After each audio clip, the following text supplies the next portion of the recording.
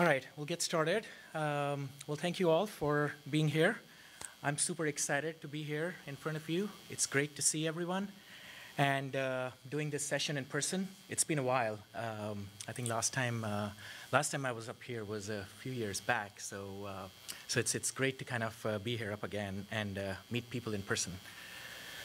So my goal for this session, right, for you all is really kind of hopefully after this session, you will be more knowledgeable about kind of what is a good and a bad search experience. How do you kind of see the power of open source search, and how do you utilize it on some of the search experiences on your own Drupal websites? And then finally, and hopefully some of the community members here, I can enlist some support to help me make search for Drupal org a little bit better for the community, and help me kind of launch the Drupal search org. I will keep a few minutes or probably 10 minutes at the end of the presentation for question and answers. So if anyone has any questions, probably take it up there. And with that, why don't we get started? So just from introduction side, my name is Samir Maggon. I work for a company called SearchStax. I focus on product and growth at that company. Engineer from the background, but over the period of time, I've kind of moved a little bit on the product side of the equation, and kind of that's my role there. There's my Twitter ID and my Drupal ID for those of you who are interested. Please feel free to follow me if that's of interest. So a little bit about the company, SearchStax. So SearchStax is a software company. We try to make it easy for developers as well as marketers to deliver really interesting, dynamic, and powerful search experiences. We offer search infrastructure, Solr as a service. For those of you who haven't, who don't know about Solr, hopefully we'll introduce that today. We offer that in a PaaS and a SaaS environment, and also we have a SaaS software for search analytics, management, and optimization. Distributed team of developers across United States, Europe, and India. About 500 customers across the globe and growing rapidly. And SearchStax is one of the largest Apache Solr farms out there in the world. And coming back to the Drupal side of things, we have plenty of customers that actually run Drupal, Acquia, Pantheon search on top of SearchStax with various different industries that actually power their search using SearchStax. So today's session, really kind of outlining, we'll talk about a little bit about importance of search.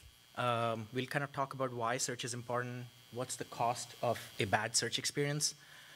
Then we'll kind of take that and then go back to drupal.org website itself, and then the community website, and then kind of see what search looks like on that website, some of the issues on the current website, and then potentially improvement opportunities on drupal.org. Then we'll dive into best practices around the search experience. What does a good search experience look like?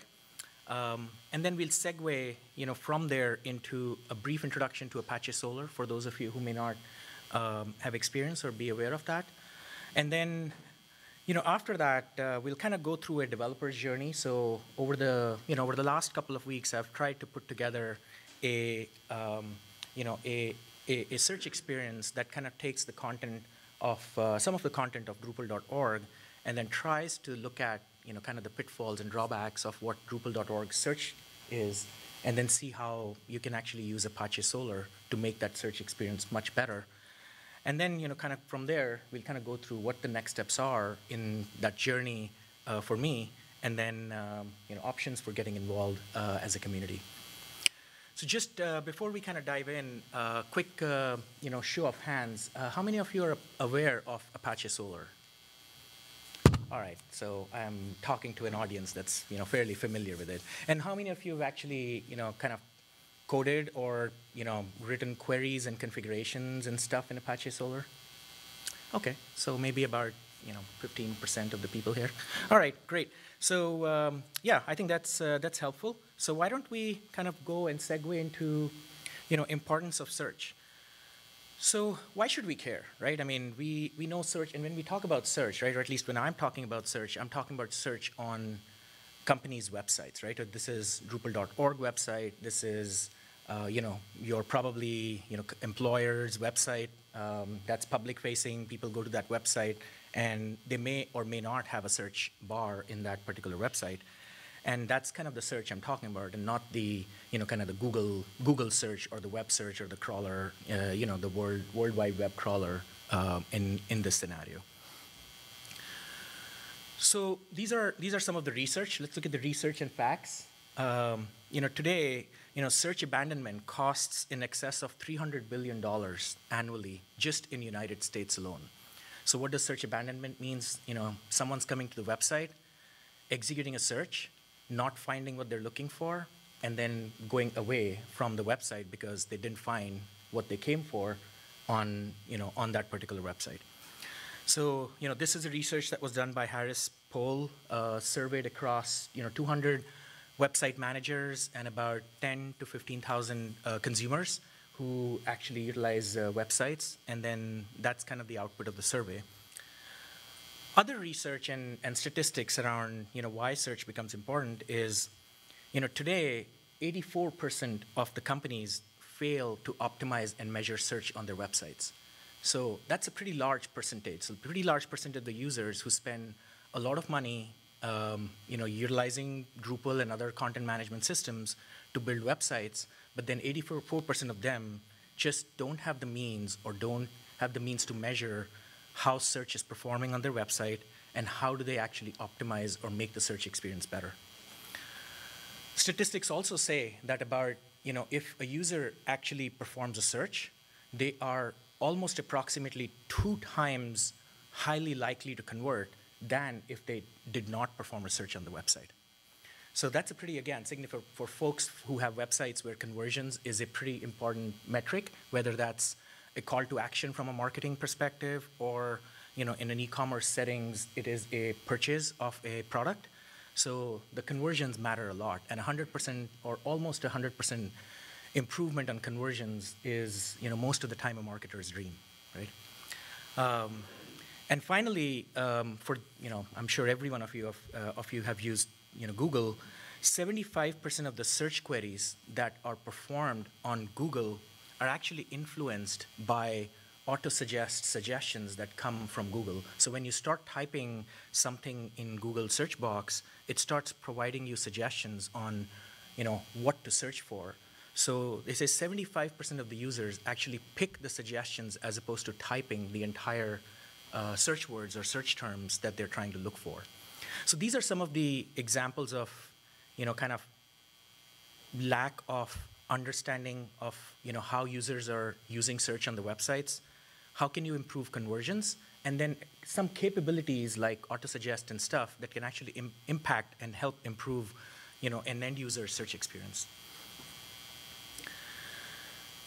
But then when you look at from a consumer or the user perspective, Google has done a fantastic job in, providing kind of the results that people are looking for from a keyword perspective.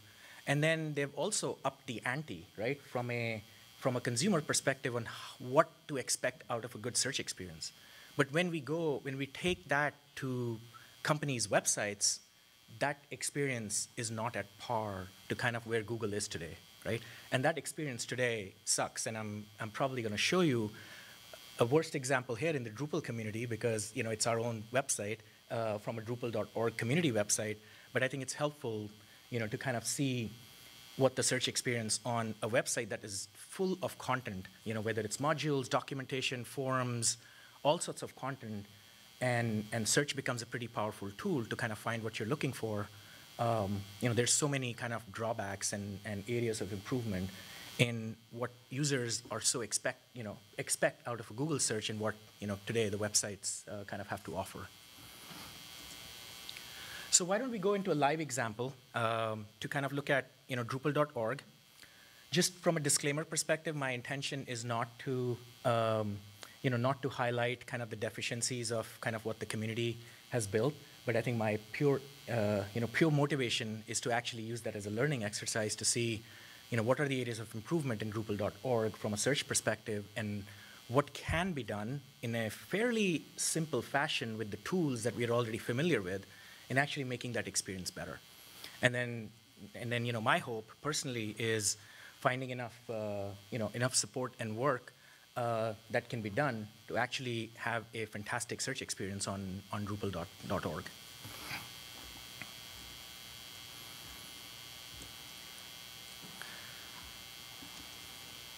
Oops.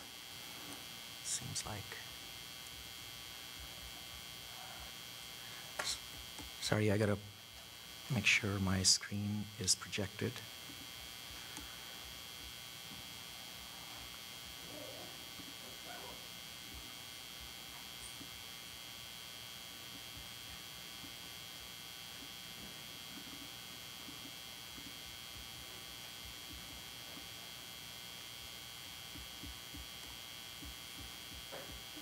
All right, this will, I gotta mirror it.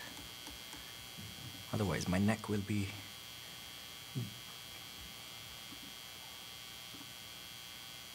All right, great.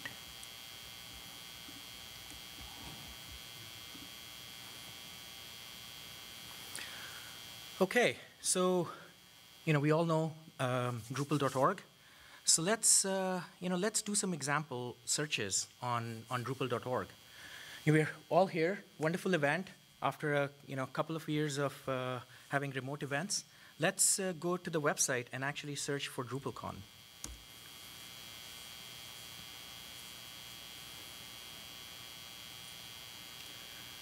Does anyone in the audience kind of see an obvious problem here?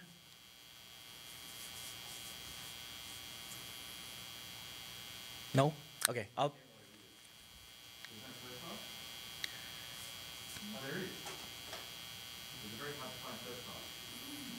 What about in the results? Does anyone see any kind of obvious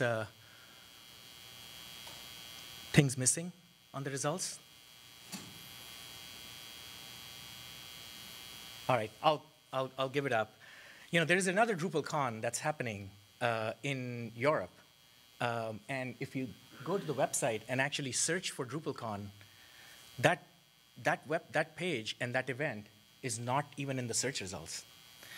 The site, if you go back to the homepage, front and center promotes kind of both the events, right? The one event that's happening in September and the one that we're here today on Portland. And if you go to the website search box, such a major event where you're kind of bringing the community together, and if someone were to search for DrupalCon on the website, that event is not available on the search results. So that's one example of how, kind of where, in an example where one of the content pieces that is, from a community perspective, an important event is, not found in the kind of top results of Drupal.org. Let's go and do a couple of more searches. Let's search for, we all work with customers, we try to do personalization. So let's say if someone comes and start searching for personalization.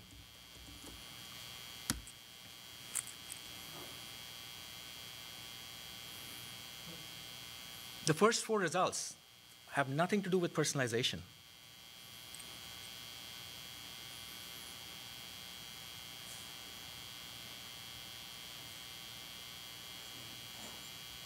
There you go.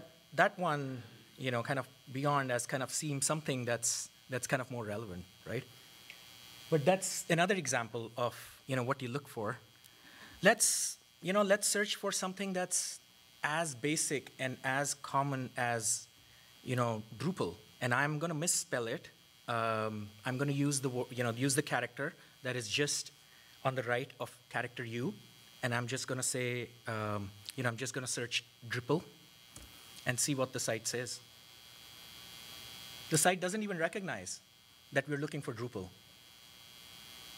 What it says is, do you mean triple?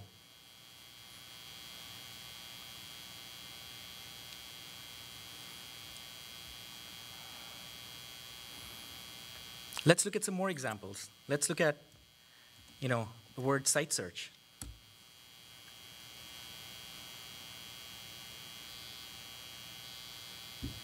So if I'm a user I want to improve my site search, I go to the community and I search for site search in the hopes that maybe there's some modules, maybe there's some documentation, maybe there's some forums I can look at.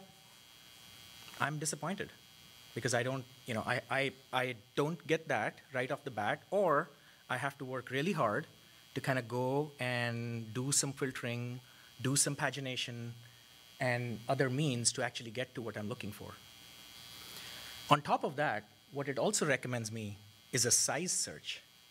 And just from a basic keyword analysis of the website today, we actually know that site search is more popular in this repository than size search. But Drupal.org is recommending us size search as opposed to site search.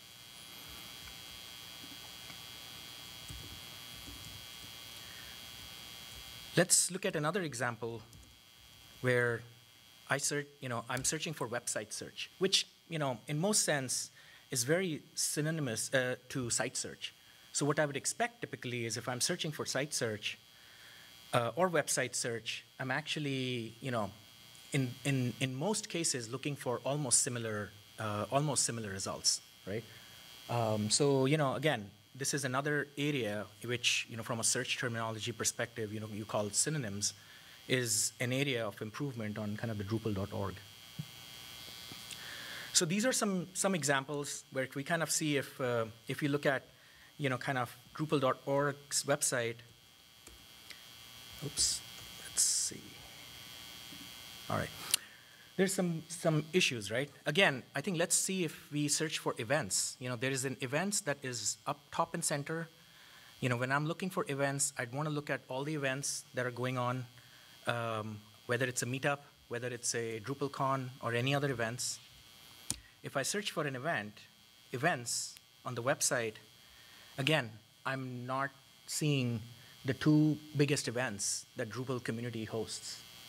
I don't see I don't see DrupalCon Europe. I don't see DrupalCon America. I don't see any of those things. So that's kind of areas, right? I think where if you go to Drupal.org, the search, there's vast amount of contents, right? If you look at on the right hand side, there's forums, there's documentation, there's almost in total of about probably 7,200, 150,000 items in Drupal.org. But when you start doing some very, very simple basic searches, it kind of fails to perform. And there's very kind of little experience around that. So with that, let's go back to our, kind of aspects of how do we, what do we do about it? Oops.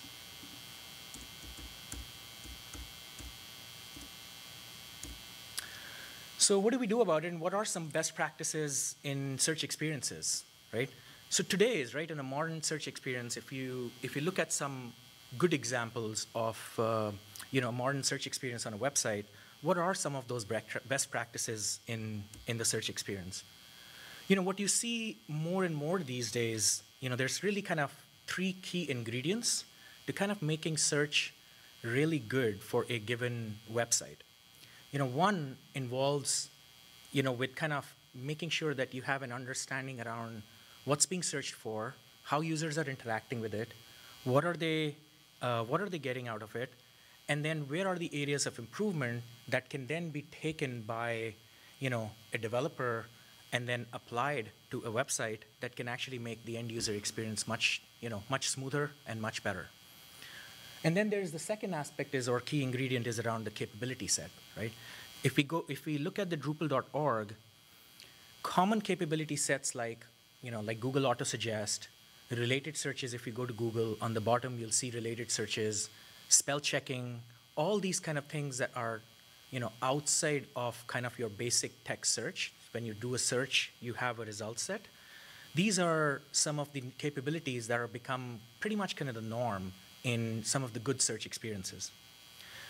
And then finally, which is a very ignored aspect of search experience on websites, is really kind of the relevance and the ranking, which is primarily the examples that I was showing on Drupal.org, is when you're searching for something and you're getting a set of results, how are those results ordered in a way that provides the maximum value to the user and get the results to the top of the stack to really make sure that what's presented to the user is what they're looking for and help them get to where they want to go as quickly as possible, right? So that's really kind of the area that aspects kind of revolve around the relevance of the search results, right? Now, I don't know, and I don't have the answer to the question whether Drupal.org website today deploys any kind of analytics that allows the webmaster or someone who's managing the website to look at how people are using search, how many searches are there, what kind of conversions and click-through rate is being delivered from search, what kind of latency is there on the search side. And then if people are coming and searching for something and they are ending up in an empty page, what percentage of those searches are actually ending up in a bad experience where they're getting no results at all? And what are the options, or at least gain the insights to see what improvements or what are the lowest hanging fruit improvements that can be made on the site to make that better, right? So that's kind of the analytics aspect of it, but there are tools out there in the market now that provide you with that kind of a detail by simply integrating Google Analytics itself has some detail that allow you to get kind of basic search metrics. You have other tools in the market that allow you to also get search analytics. And that kind of becomes the base of one of the key ingredients where marketing teams and website owners are becoming more and more sophisticated about learning how users are interacting with their website. But search, from a search tooling perspective, most of the time people kind of ignore completely that aspects or area of the website analytics framework. The second is really kind of where it goes to what are the capability set that is a good search experience, typically now embodies, right?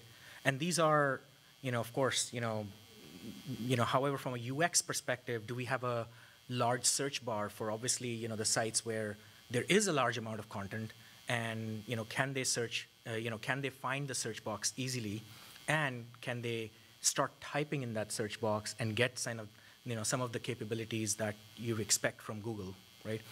Do they have different options to view search results in a different view or format? Do they have facets that you see on the left-hand sides here? Do they have capabilities that allow users to provide feedback on the site search? And then when users are searching for something, do they have the capability to kind of really pick the snippet or the area of code where where the keywords were found and extract that and show that to the user so that they have some context in why a particular search result was returned for them. And then finally, there is the relevance aspect of it. Is how do you make sure the ranking and the relevance of search results is appropriate? What kind of capabilities are there for making sure the right results are shown to the top? And then if there are no result searches, how do you make sure that you can actually show suggestions that are more meaningful to the user for what they're searching for? So if these are the best practices, how do we make it better, right? So as a developer, if you have all the content in Drupal or on your website, how do we make it better, right? It seems almost 100% of the people here are aware of Apache Solr. Just kind of a refresher, Apache Solr is an open source, fast, powerful, flexible search platform, widely used across the website. I think the last statistics is about 97% of the Fortune 500 websites use Apache Solr to build their search. All sorts of capabilities that you can imagine, and the capabilities that I talked about, whether it's faceted search, whether it's filtering, whether it's geospatial search, plugin architectures, query suggestions, spellings, full text capabilities, ranking, relevance, all those capabilities are already there in the tools that you guys are most familiar with. So now what I'd like to do today is kind of say, okay, let's kind of walk through what I did as a developer, what was the journey to kind of say, let's take the content that Drupal.org has and let's make it better using Apache Solr. So let's kind of walk through a little bit of that.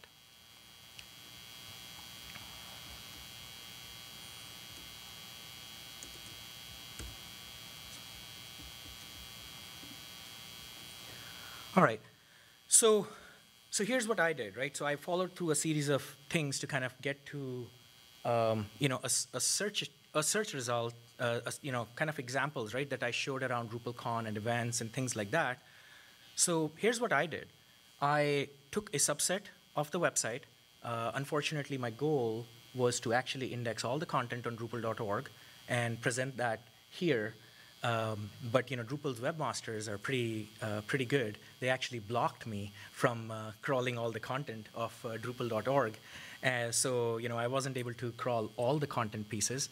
But what I was able to do was create a very kind of focused crawling set that actually crawled about 200 to 300 pieces of content to kind of demonstrate some of the things that I wanted to demonstrate, to kind of show you how you guys can actually make the existing search better using just the same plain vanilla Apache Solr. So if you see some examples, let me see if I can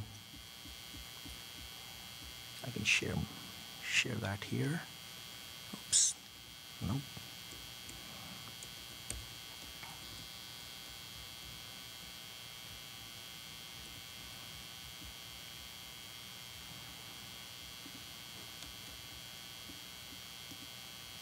All right, much better.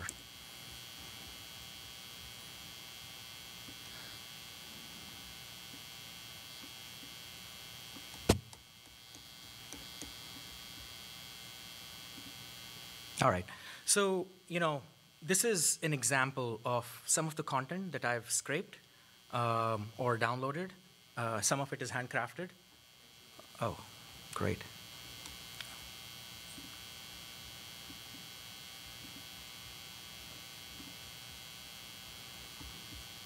Let me see if I can mirror the displays again. Okay. All right. So this is some of the content.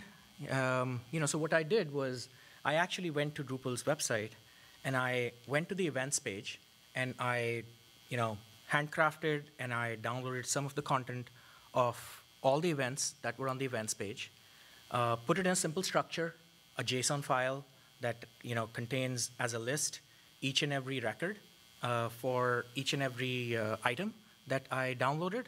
And as you can see, it has the events page, the Portland, the Prague, and all the other meetups and some of the other content that's already there. So it's about, I would say it's about 30 to 40 items that have been extracted from the events page.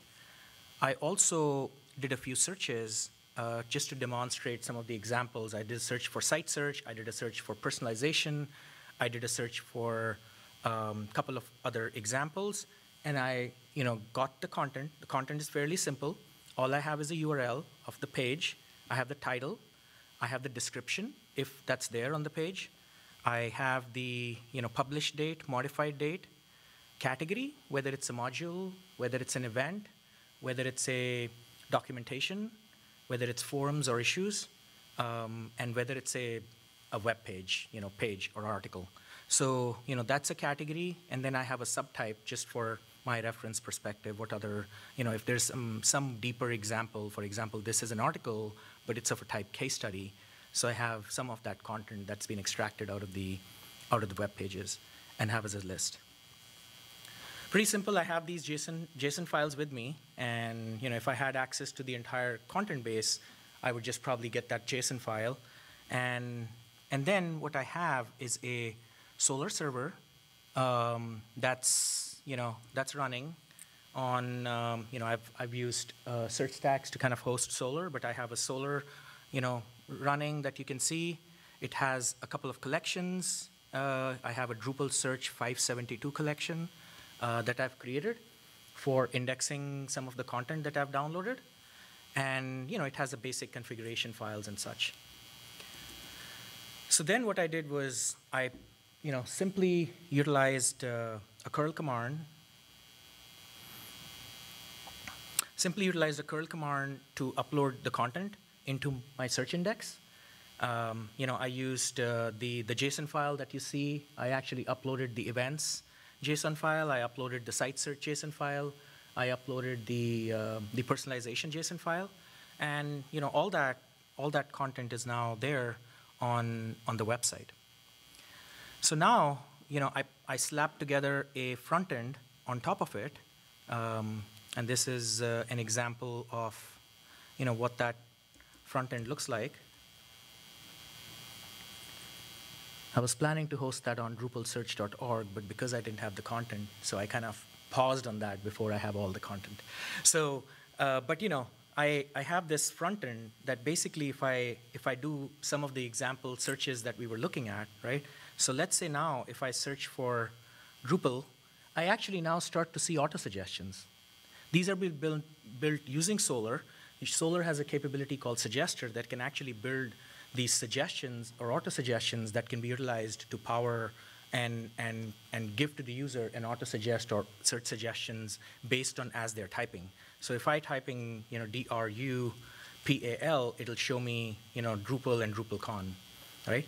So let's say if I search for DrupalCon, it's the same content that we were seeing on Drupal.org, but now if you see DrupalCon, if you search for DrupalCon, you're actually finding both the Portland and the Prague events right on top of the screen, along with any other content pieces that you have.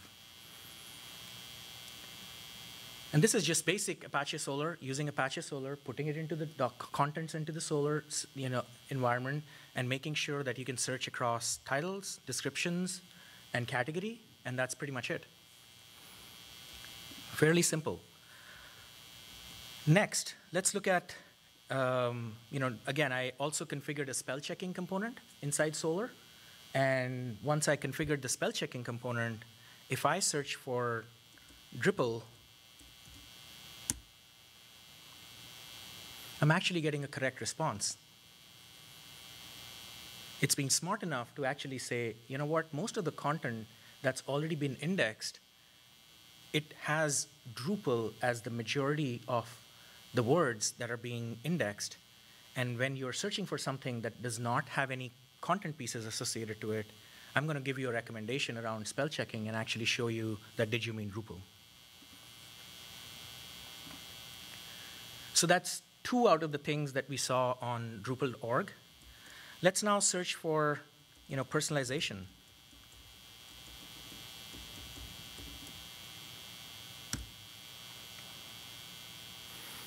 I actually get personalization on the search results.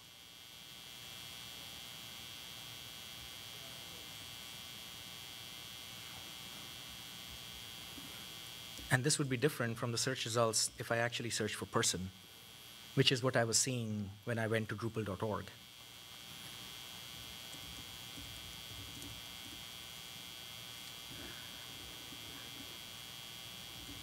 Let's search for site search.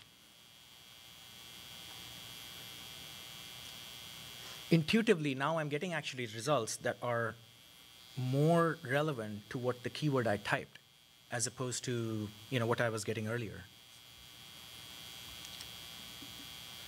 Then I also did was I also told Solr with the synonym capability that site search and website search are exactly synonyms to each other. So now if I search for website search, I get the same results. It's smart enough to know that website search is also site search. And it's showing me the same results for site search as it's showing me for website search results. Let's take it a bit further. Solr also has some really interesting capabilities that can actually detect and parse the keywords that you're searching for, and you can identify some parts of the keywords and actually make your query a little bit more sophisticated. So in this case, what I'm going to do is when I search for site search, it's actually showing me everything today, right? So I have some articles on the top. There are some modules, and these icons kind of refer to those types. There's some articles. This represents a module. This represents a forum, another module, another module. I have no idea what a truck is, but it is some sort of a content type. I have to dig in as to what the truck, is. So let's now get a little bit more advanced and say, what if, as a user, I was more interested in just looking at site search modules? can the search be smart enough to identify and detect that what I'm trying to do is only finding modules? There you go. So what internally I've done is I've actually utilized Solr, and I've said when you're searching for something, and if the keyword term matches one of the categories that I've identified on the left-hand side, I want to give more weightage to all the documents that are of type modules, so that my other results don't get hidden, but at the same time, I'm elevating all the modules that are available to the, within the content base. So in this case, it's the same set of search results that were there earlier, but now what you have is you have all the modules on the top and all the forums and other things kind of much lower on the relevancy rank aspect of things. So this showcases kind of bunch of capabilities on the Solr side. Now let's take it a bit further, right? Let's try to personalize it. We went to the events aspect of thing. Let's say I'm searching for an event. If I search for events, I'm looking at DrupalCamp 2023, right? What about if I was in Europe and I was actually looking for events? What do you think should be the first result, typically, right? Now, again, the answer could be, quite contextual based on the person. Maybe I traveled to Europe, but I'm actually, from America, but I was trying to look for events in America. But most of the time, if you want to make your search personalized, you can actually, utilizing Solr, personalize your search. And in this case, I don't have a UI, but what I want to show is I've actually created a model called Geo Affinity inside Solr. And what I'm doing is I'm saying if someone's coming from, and this Geo Affinity model, what it does is it's actually right now hard-coded the fact that whenever I'm utilizing this model, I'm actually going to make sure all the, I think in this case, all the events in Spain are actually ranked higher than all the other events that are there in the system. So this Geo Affinity model, what it's doing is it's actually, so from a simulation perspective, if you're in Europe, your UI can pass to Solr a parameter that tells it that, use the Geo Affinity model and make an assumption that a person is coming from Spain. So in this case, what you're seeing now in the results section is that your first result that's come back is a Drupal camp in Spain that's, that was on April 4th. So this is an example of, you can actually just use the same tool that you are, that you're aware of and you're familiar with to actually do personalization inside, Drupal as well. And all this with just kind of vanilla Solr that comes out of the box with just some customizations done to Solr based on the capabilities that it exposes. So that's, that's what I have so far. So from a kind of a journey perspective, what's next for me to kind of do this is, I think the first thing for me was kind of make sure I get the sponsorship for the support for the project, the hosting, the time, my time, the license and everything that I need to kind of run this search. I've actually acquired that. I think next on my list is to figure out a way to get support from Drupal.org website to crawl the website and get access to the data. Again, this is a call for help. In the community, if anyone can help and knows how to navigate that world, I would be appreciative of getting some help in how to get that data. And then finally, I think this is a simple one. I have a drupalsearch.org where I want to launch this page that you saw and start to see how I can kind of enhance that and start to make all the analytics that people or the community is actually searching for publicly available to the community. I just need to kind of get a permission on the trademark side, and I think Dries owns Drupal as a trademark, so I just want to make sure I, dot the I's and cross the T's from a permission perspective, and then just make both the website as well as the analytics and insight available, available to the community. So that's kind of the next on my docket.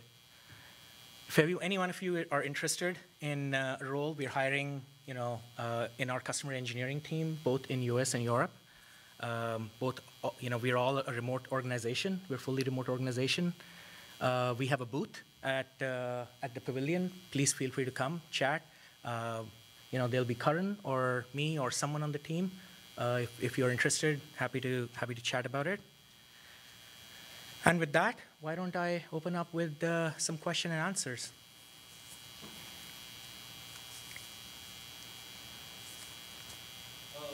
So I think a lot of people commonly use Solar through Search API in Drupal, but you kind of demonstrated a method of interacting with Solar directly.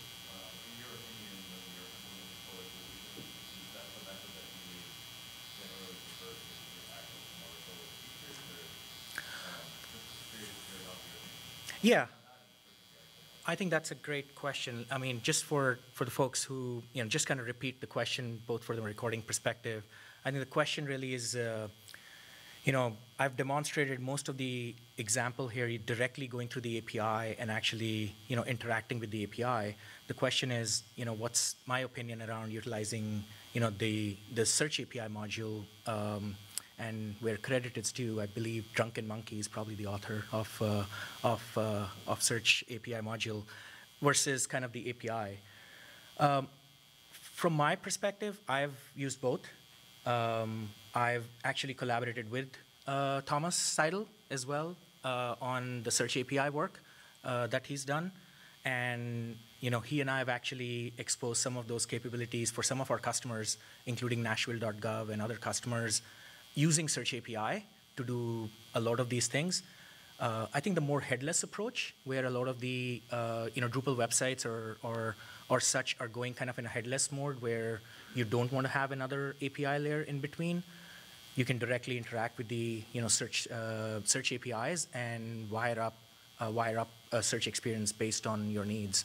The example I showed was a Vue.js app, which is a headless application that is directly talking to the Search API from Solar and returning the results. Both ways work. I think there are some limitations I've seen in my experience with the Search API, especially if you're using Solar and indexing faceting and stuff. I think what goes inside Solar is only IDs sometimes, not the entire strings that actually go in Solar. So sometimes that creates a problem if you're trying to, let's say, create auto-suggestions based on some of the facets that you have. So you have to do some headstand kind of work to kind of get that working. But both approaches are viable. I haven't seen any issues there. Go ahead. You mentioned Suggester and GeoAffinity. Are there any other modules that you added on? I've used Suggester. I've used Spellcheck. It's a separate component. I've used the models one. I've used Elevate component. In the Elevate component, what you can do is you can pinpoint certain items, and you can make sure they always come on the top based on certain queries that you're searching for. So let's say if your marketing team wants to do some promotions, and they want to say, hey, this research report is very important. Whenever someone searches for a research report, I always want this document always on the top for the next 30 days because it's super important, right? And I want to drive traffic towards that. So you can use in Solar what you call Elevate component to do that. And then finally, the affinity stuff that I showed is actually a custom plugin that's been written using a query parser that has been written in Java and then deployed on Solar to do that.